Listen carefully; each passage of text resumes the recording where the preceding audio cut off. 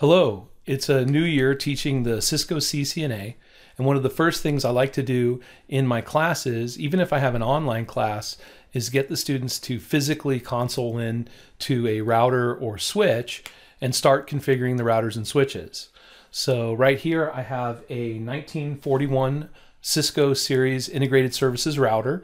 Now this is an end-of-life router, which means support for it will be ending pretty soon.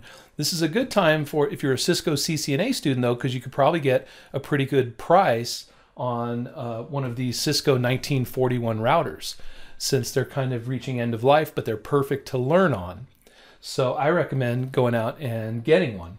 Now for the Cisco Academy, the routers we're using now are the 4321 routers. So hopefully in my next video, I'll have a 4321 router to show you.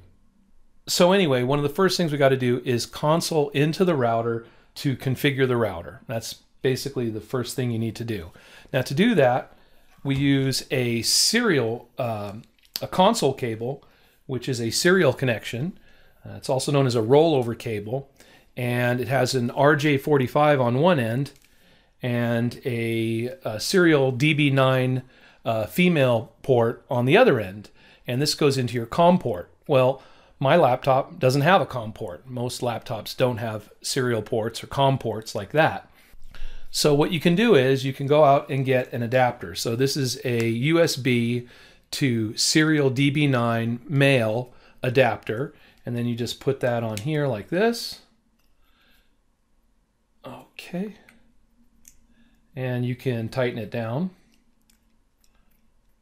just to make sure it doesn't come off.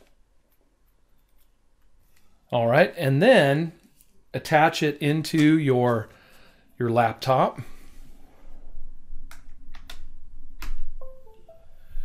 And you can see that it's going to show up here. Let's see here. It should show up here. I'll connect it into the router, and then I'll look for it here on my, there it is. You can see it right, let me close this. You can see it right here under ports, COM ports, prolific USB to serial COM port.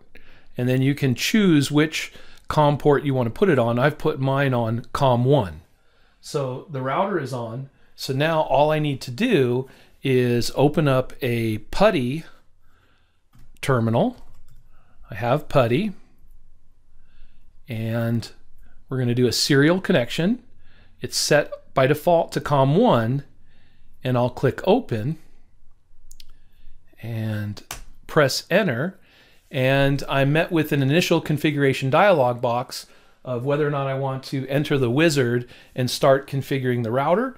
I'm going to type no, because we'll just manually configure it one step at a time. Okay, there it goes.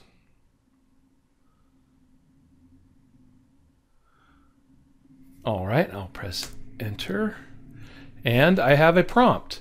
So I'm now consoled into the router.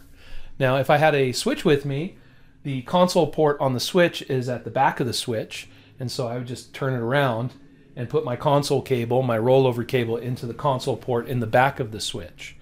So I'm consoled into the router now, and I'm ready to put in basic configurations.